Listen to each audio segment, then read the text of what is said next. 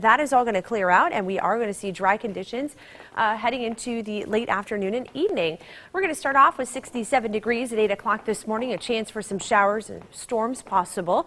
By lunchtime, we'll begin to see those showers come to an end, and highs today will be right around 80 degrees with some of those skies beginning to clear out, especially into the afternoon. So some afternoon sunshine and then a sunny Saturday heading this way. Absolutely gorgeous here, I think, as we go into the first part of the weekend, but we are anticipating some rain heading into the holiday weekend. So if you have any fireworks displays that you're going to be going to tonight, we're going to be okay. Tomorrow we're going to be okay, but it's Sunday and Monday where we could see the chance for some showers. So if you are going to be going to those displays, make sure you bring along the rain gear.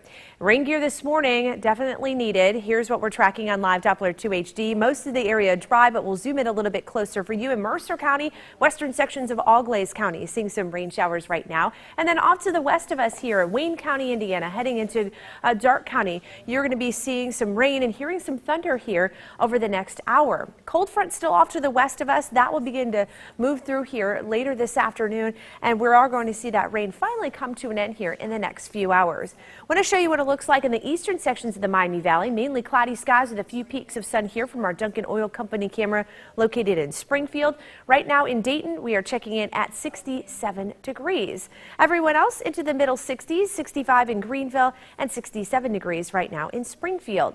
Our future track forecast model shows that we are going to track the chance for some of those showers for the first part of the day. By lunchtime, still an isolated shower possible right around the eastern half of the Miami Valley. We could see some isolated showers popping up south of I-70, but generally the trend is going to be to see those clouds clear out and see some sunshine just before the sun sets. Clear, cool, and comfortable heading into your Saturday morning with temperatures into the mid-50s, and then we're going to see lots of sunshine heading into your Saturday afternoon. Today, highs near 80 degrees with some of that morning rain turning partly cloudy, down to 56 degrees later tonight. And a look at your forecast tomorrow. Highs near 78 degrees, mostly sunny and pleasant. And your Storm Team 2 7-day forecast up to 80 degrees on Sunday with a chance for some showers later in the afternoon. Heading into Monday, we're going to see a good chance of rain with temperatures in the 70s. 84 on Tuesday with an isolated shower in the morning, and then warming it up here near 90 degrees on Wednesday and Thursday. Anytime you're on the go, you can get a look at Live Doppler 2 HD.